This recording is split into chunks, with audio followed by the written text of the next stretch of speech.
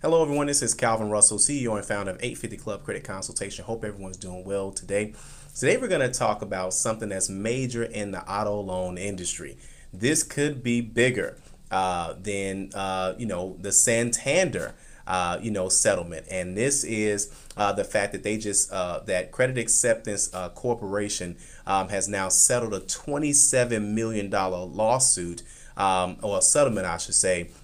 But this isn't nationwide. This is just in Massachusetts. Okay. So let's go ahead and go straight into it. So for those who don't know, Credit Acceptance Corporation, also known as CAC, is an auto lending corporation, much like Santander. The difference is there's been plenty of times where, of course, me being in the auto industry for those 6 years, where people could not get approved with every bank, right? But with credit acceptance, in many cases, there were ways to get a person approved, essentially, depending on the type of car. Interest rates is one of the biggest things that people always talk about, right? Let's be honest. People have an idea of what the interest rates are at the time that they do take the car. They just don't think about how much it's going to cost them over the long term.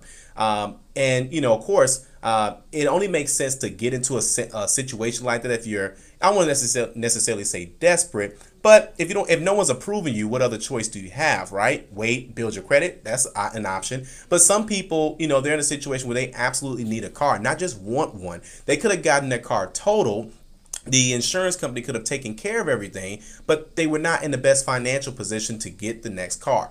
I'm not giving financial advice, but of course, in a situation like that, a person could have kids, they got to get to work, yada, yada. Yes, you have Uber, but let's be honest, Uber's not the cheapest thing around, right? Either way, they have the settlement. And one of the biggest complaints were the fact that that many states, well, in this particular example, Massachusetts has a max interest rate cap at 21%.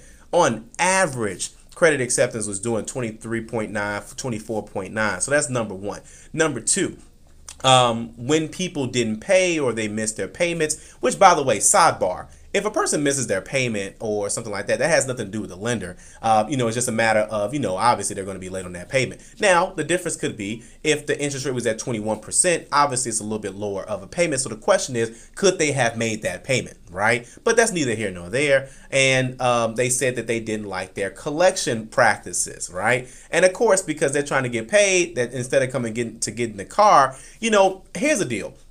Me coming not necessarily just from the auto industry, I've seen situations where people just didn't have options. So it's either you get approved or don't get approved. Now, granted, getting approved is better than nothing at all, but at the same time, you now have to take it upon yourself to refinance that auto loan. You have to take it upon yourself to maybe take out a personal loan and swap the loans out if you're in a better interest rate position. Okay, I'm not blaming the client. I'm just saying that, again, you have to understand the position that you're in and the timing. It's not that someone can just do anything to you, but as long as everything's laid out in front of you and you say, all right, I'll take it, but what sucks is this, for example, because like most of the deals that they have is going to come with a warranty. So if it has that warranty, that doesn't mean that the warranty is going to cover everything, obviously, just like any other warranty. And by the way, sidebar, I'm sure you guys be getting blown up from all these warranty companies. If you know a way to stop that, let me know. But either way, I do think that, of course, not all the blame is on either side because everything's out in front of them. And it says, okay, does this make sense to you? And then like, well, based on my situation, I got to do it, right?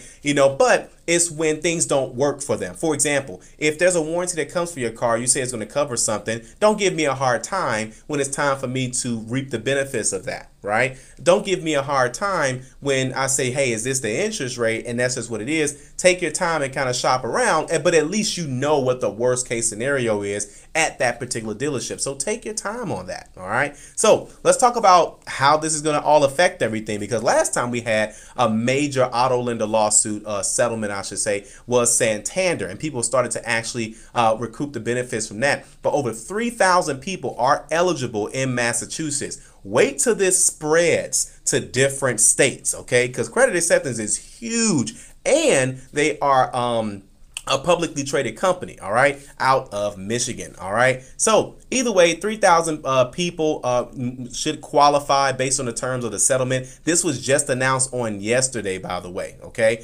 So of course, If you want to find out if you are a part of that, obviously just reach out to your attorney general in the state of Massachusetts. But if you're not in Massachusetts, right, all you have to do is reach out to your local attorney general and say, hey, listen, no, we have the same issue, right? I'm not trying to start anything, but obviously, it is what it is. I'm not the bank, so, but if they're doing things that they should not be doing, right, along with doing things that they should be doing, that's when things get overlooked, because it's up to the consumers to reach out and complain, okay? Now, you can't obviously you have to take some responsibility if you have the monthly payment and things of that sort. There is some adult responsibility there. But at the same time, again, if there's a if there's like an agreement that you have on a contract, and then for whatever reason things are changing, that's when it's going to be an issue, okay? But keep in mind, it's not just credit acceptance. They just talked about Exeter Finance doing a settlement as well too. So all of these things are starting to slowly pop up because people are starting to make these complaints, and they are being reimbursed, okay? Some people are being reimbursed for their interest that they've paid. So you just got to find out what that's going to end up being for you. But listen, Massachusetts is small compared to like where I live, like Illinois or California.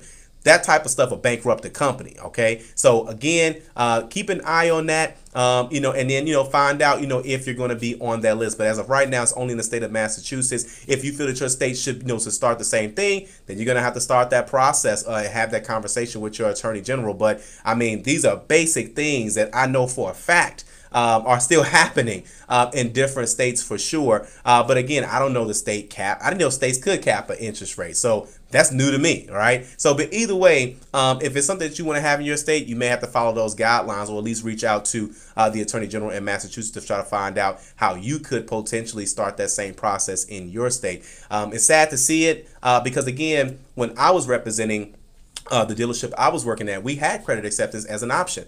And there were people who honestly benefited from that and transitioned to a better car, better terms a couple of years later. These are not long-term deals here, guys. I know some people say, well, I'm going to drive this car till the wheels falls off. Perfect, but just make sure that those terms are not the same until the wheels fall off, okay? You can change your terms. You can change your contract. Mortgage companies do it for you sometimes, right? So obviously this is auto loans, but in the mortgage game, they'll just say, we sold your mortgage to someone else. I'll do a video on that because that's a secondary mortgage market, and that happens all the time. Nothing you can do about it. But in the auto loan industry, they got your signature on a high interest rate loan. They're not going to tell you how to get a lower payment or how to go to one of their competitors. They're going to make sure that you think that you're locked in through the entire process. That's not a credit acceptance thing. That's any auto lender that's getting a certain type of interest rate, guys. So that's the news in the auto industry for today. If you like this video, like it. You want to share it. And as always, be sure to subscribe as we have nothing but great content on the way. Thank you all so much. Have a great day.